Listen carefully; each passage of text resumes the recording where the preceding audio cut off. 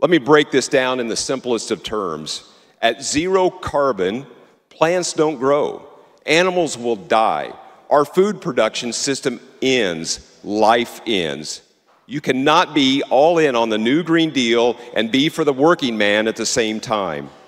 At this point, how will you have kale salads, tofu chips, avocado toast, or almond milk for your free school lunch programs? I want it on the record. Republicans are right on the science. We're right on the issue. You're all going to regret voting yes for this. Vote no.